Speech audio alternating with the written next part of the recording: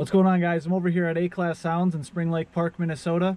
I'm in their Trailblazer right now. It's got 16 SA-10s in here on about 8,000 watts. Today I'm going to be doing a unboxing of the new Sundown Audio SA-2.75FR V2 speakers, so stay tuned.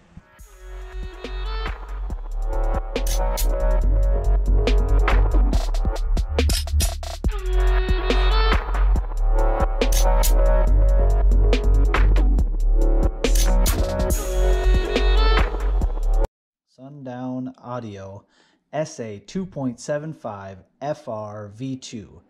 The FR basically stands for full range on these types of speakers. The V1s, I believe they discontinued those, I think, gosh, like a year and a half to 2 years ago. But now they came out with these, and we've been excited ever since. They're like 55 bucks. I mean, that's cheap. I mean, anybody should be trying these out. If you have like a Toyota, a Chrysler product, I think even some Fords, these things will fit in. 55 bucks, you gotta try them. They're 30 watts RMS each. So sometimes manufacturers will do an RMS rating per driver. Sometimes they will do it for the set. So you gotta kind of watch out on that, but these ones are 30 RMS each. They're meant to play from 160 hertz up to 20 kilohertz. So you might be able to run these on, like, say, an aftermarket radio that only has about 12 watts RMS, practically full range, like 80 hertz up. But if you're going to give them the full 30 watts, play them in that range, that 160 to 20,000. Inside the box here, you're going to immediately get hit with some templates, which is really nice. Gives you the mounting holes for each side. Get yourself some mounting hardware, it looks like. Just basic speaker mounting hardware. Alright. These things are chunky.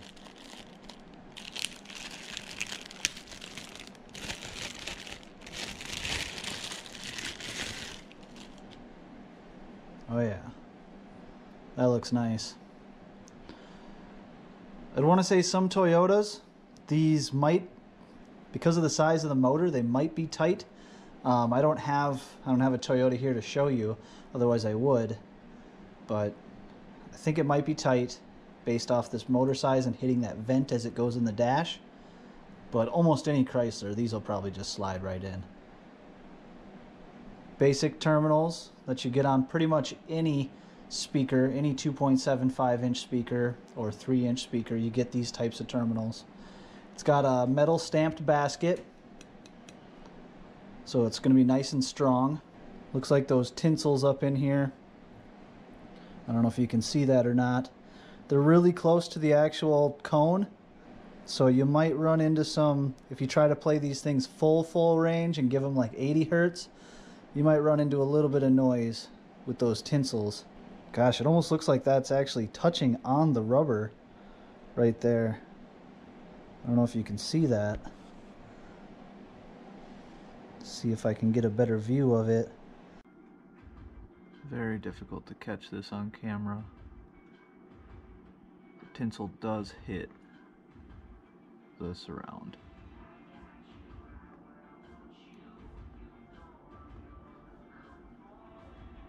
So you might run into some rubber wear on the surround. Got the inverted surround, which is really awesome. This one's got a little dent on the cap. It's must be aluminum. Yep.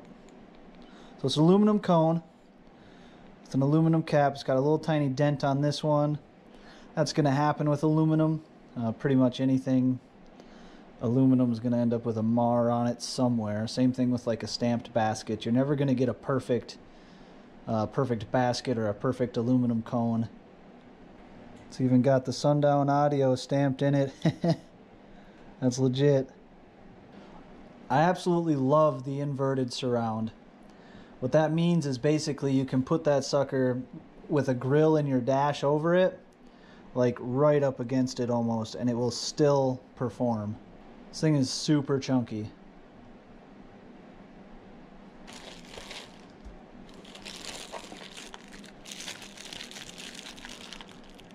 So when you buy in this kit, you get two.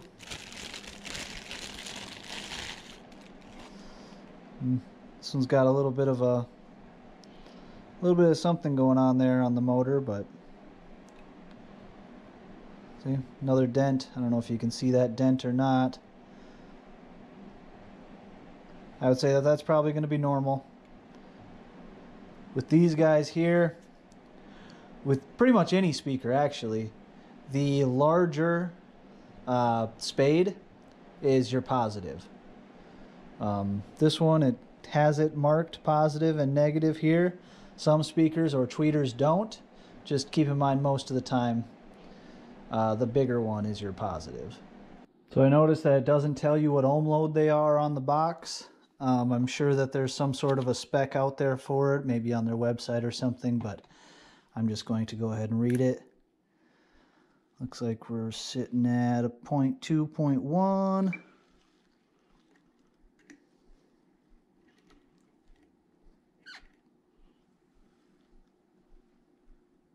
About a 3.5.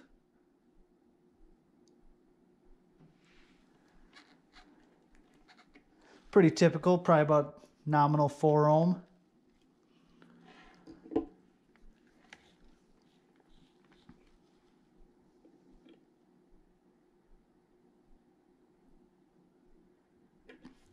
For a quick reference, we have the Unity, the hybrid audio Unity U2 2.7 inch. So these ones are the 2.75s, these are 2.7s.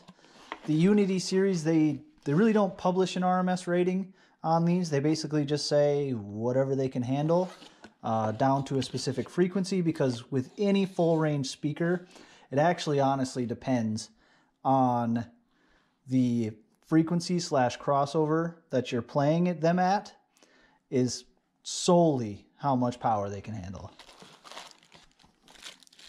So these are the U2 sound quality drivers from Hybrid Audio. The major thing here is these are $55 a set.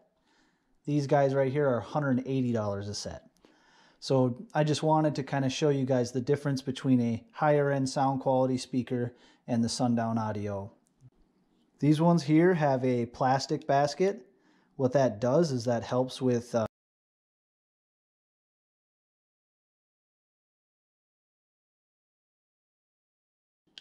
don't know if you can tell the difference of hearing that. Also has a paper cone, same inverted style surround. You will see that that the speakers are very similar in size.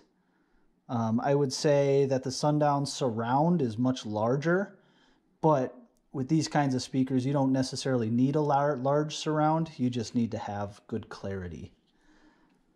These ones are not typical as far as the spade terminals go.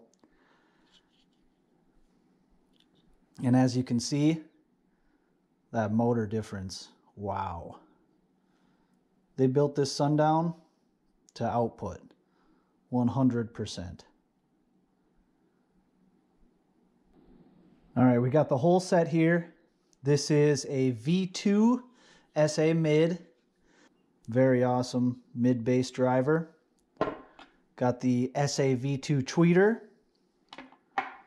and the SA-2.75FR V2. If you're going to run active and you want to run all Sundown, this would be a fantastic setup. Put this guy up in the dash, this one over in the pillar of some sort, and this guy down in your door. I bet you this set would sound amazing. These ones by themselves, they sound fantastic. So I mean, adding that full range into there, that would be great.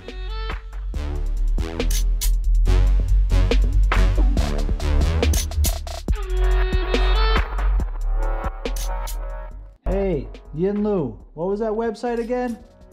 Sundownaudio.com.